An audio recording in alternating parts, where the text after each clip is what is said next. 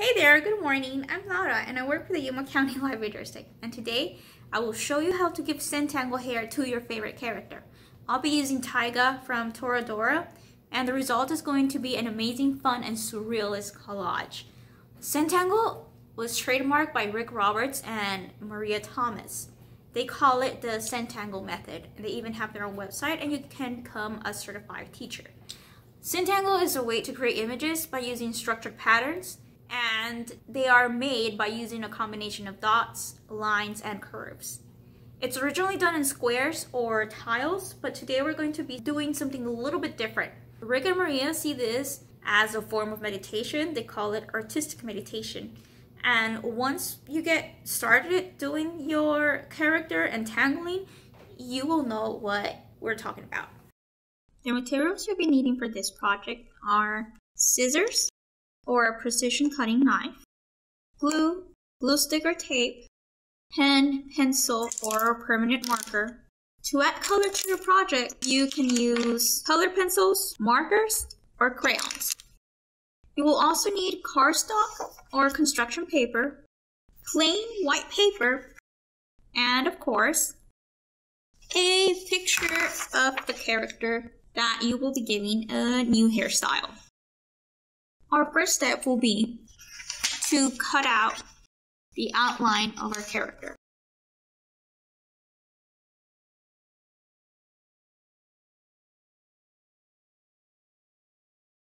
Once you're done cutting that line, you will end up with something like this. Just your character. Now, you're ready to start cutting out your character's hair. I had already cut a little piece here. You can use your scissors to cut out the rest of the hair.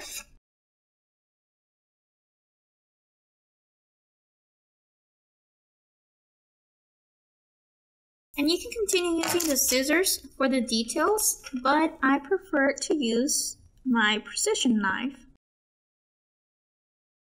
like this.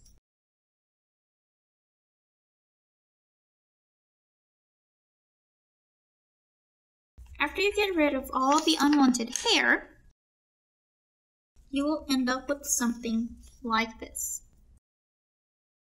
Now you're ready to put your character in regular white paper. You can use tape or you can use glue to paste your character to the white paper. Now you're ready to trace the silhouette of what their hair will be. You will end up with something like this. After this, you're ready to move on to making divisions in the hair.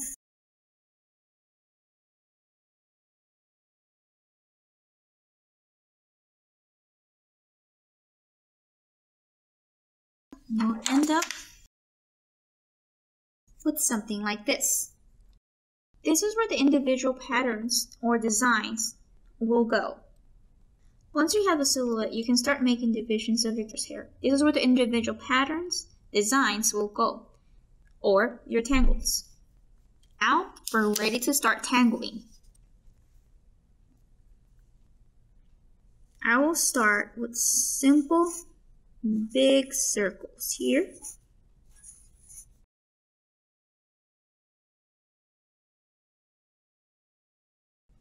You can get as creative as you want with the patterns. You will do a different pattern for each section, and you will end up with something like this.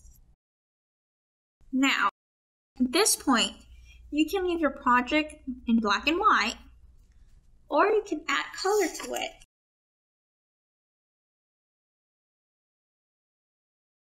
Once you add color to all of your sections, you'll have something like this. Now, you're ready to cut out the silhouette of your character again, now with some hair, like this.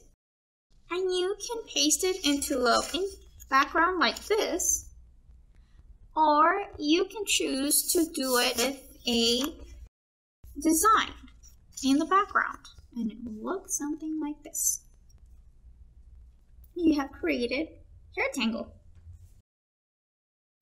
Thank you. I hope you enjoyed this as much as I did. If you try this at home, please comment with a picture below or tag us on a Facebook post, Instagram post, or upload it to our teen blog.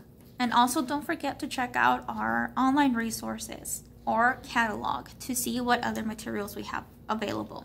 If you need ideas for inspiration, you can check out our Zentangle books available on Hoopla or visit the Zentangle website. Thank you.